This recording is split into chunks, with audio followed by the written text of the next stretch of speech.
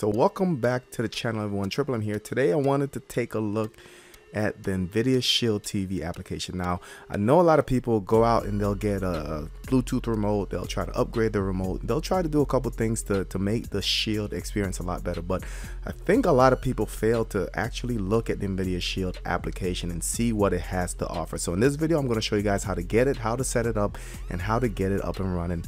Let's go ahead and jump into it.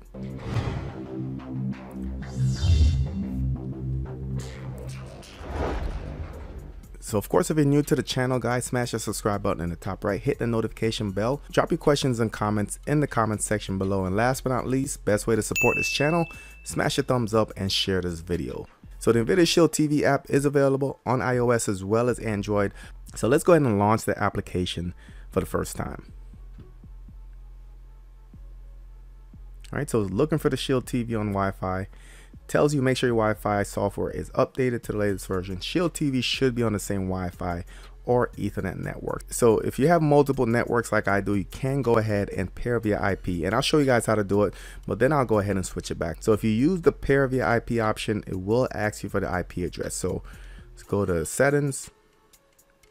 I'm gonna go down to network and internet connection. So it is wired in right now.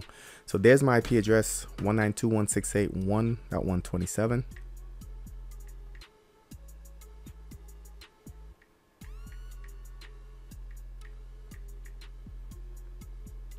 gonna hit pair, and you can see it found it right away, found the code for me, and that's one way to pair it. So let me go back. The easier way to do this, guys, is to make sure that your Shield is on the same Wi-Fi network. So let me go back again. This time I'm just going to disable the Ethernet, and I'm going to go ahead and connect to Wi-Fi. So you can see right there, it is connected to Mojo 5G. So let's go ahead and make sure I'm on that Wi-Fi network. So I'm looking for Mojo 5G. There it is.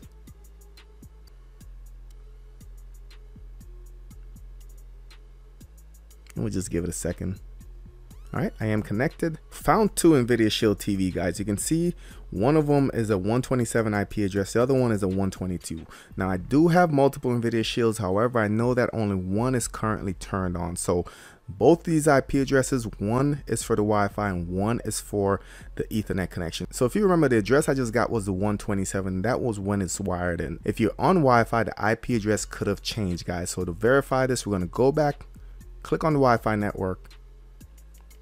We're going to click on it again, and there's the IP address that is pulling via Wi-Fi. So because I disconnected the Ethernet adapter, if I click on the 127, it's not going to connect.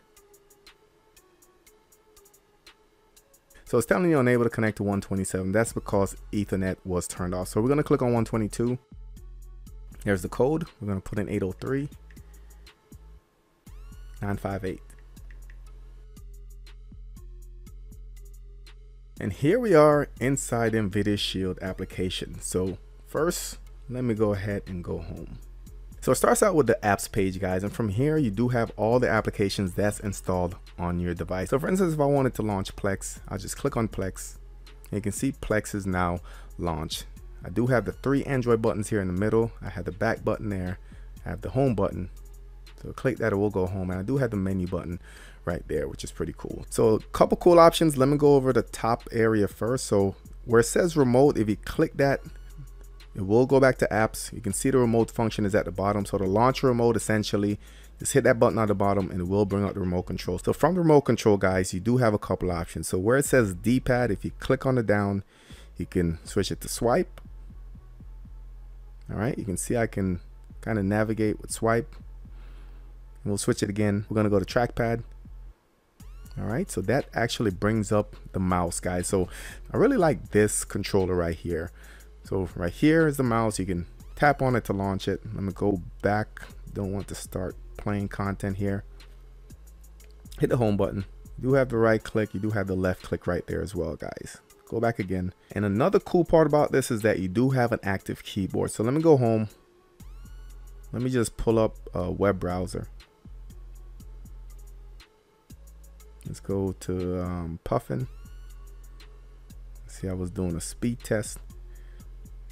So a cool thing about this, you can search, you can use the voice, which I'll demonstrate in a little bit, but you do have an option to hit the keyboard button right here. So if you hit keyboard, keyboard comes up. Now I can search for whatever.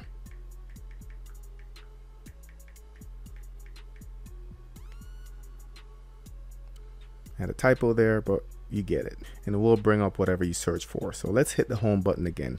So that's basically all the remote controls. We do have the swipe pad, which we essentially started out on. We have the trackpad. You do have the D-pad as well. So let me know which one's your favorite. Personally, I do like the trackpad, just because it brings that cursor, that mouse on the screen, and just makes it easy to navigate, in my opinion. Now within the trackpad, guys, you do have gestures, so you can do 2 fingers. You can scroll up, scroll down. All right, left and right. You can pinch zoom if you're on a web page. So a lot of great functionality. Plus the keyboard, I believe, is a big plus in this instance. So the next button over is the microphone button. So with this, you can use your Google search. You can use your voice to do different things. So let's go ahead and give it a try. What's the temperature like in Oakland, California?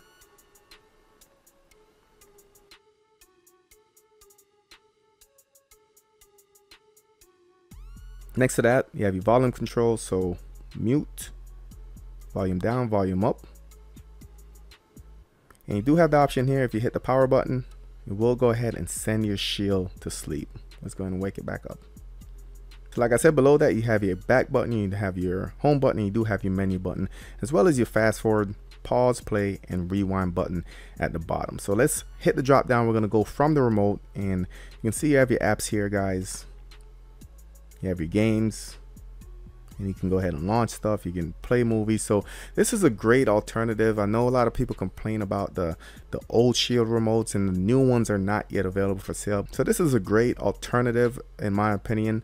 Works well on the Shield. Like I said, I love the remote. I love the fact that it does have the mouse function. That's actually a true mouse where you can go ahead and move around. You can double click. You can use gestures, which I think is pretty good touch. But just wanted to do a quick video on this. A lot of people asking about Shield remotes or compatible remotes with the Shield. This is a great option. If you guys are using this app, let me know what you think about it. Let me know how long you've been using it, and let me know if this will prevent you from buying an additional remote or a second remote for your Nvidia Shield. Now for your Fire Stick users, there is a similar application. I've done a video on that. I'll go ahead and link that in the description. That's it for this video, guys. Hit the thumbs up, share this video if you think it might help someone else. Thank you for watching, and I'll catch you on the next one. This video is being sponsored by IPVanish. IPVanish is one of the best VPN services in the world. They do have top speeds, they do have a money-back guarantee, and they're recommended by some of the top organizations in the world, from CNET, CNN, Lifehacker, as well as PC Mag. Now, if you guys don't know what VPN is short for Virtual Private Network. And what a VPN does is essentially encrypts your data. That way no one can see your web traffic. So a lot of people use it for different reasons, to access geolocked content. Other people use it to remain anonymous while acquire media, maybe for their Plex server. Most people just want to remain anonymous. Keep the internet service provider out of your business, keep them from tracking you, and keep them from knowing what you're looking at. Check the link in the description where I will have a VPN deal that will save you a little bit of money.